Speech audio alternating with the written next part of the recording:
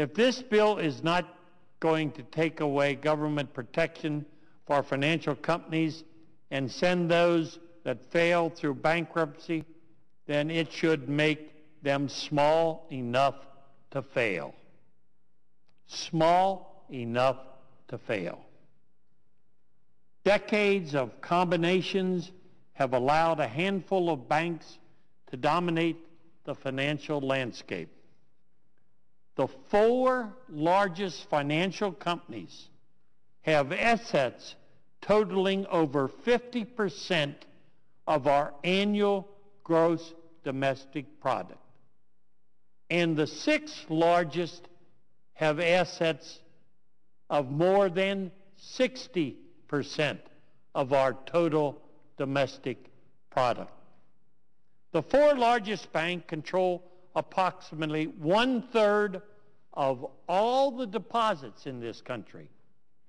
This concentration has come about because creditors would rather deal with firms seen as too big to fail, knowing that the government will protect them from losses. I would rather take away the taxpayer protection for creditors of large firms and let the market determine their size.